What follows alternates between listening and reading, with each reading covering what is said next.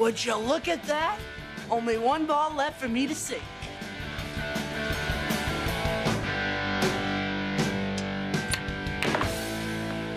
Well, what do you know? We won. That was fun, huh?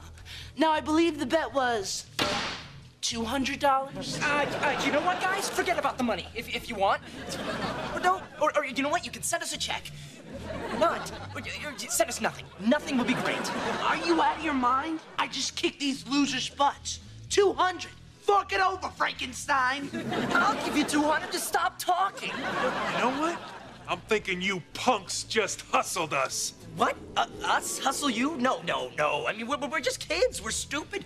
We don't even know what the word hustled means. That's how stupid we are. So stupid. Lenny, lock the door. Lenny, no need to lock anything. We're just about to leave. And now without my 200, You're killing us.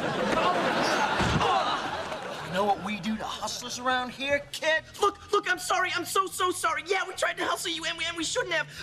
My brother tried to tell me, but I wouldn't listen. And I shouldn't have done it, but I swear on my face, if you could find it in your hearts not to stab us, I'll never hustle you or anyone ever again, ever. okay, Chip, Ronnie, I think he learned his lesson. Just in time, too. I thought he was gonna pee in his pants. How great would that have been? What is going on? Looks like the hustler just got hustled. Wait a minute, this whole thing was a setup? You know these guys? Yeah, I do. Drake, I'd like you to meet Chip and Ronnie, my old camp counselors. Where'd you go to camp? Not the point. I just taught you a lesson in the evils of gambling. Evils!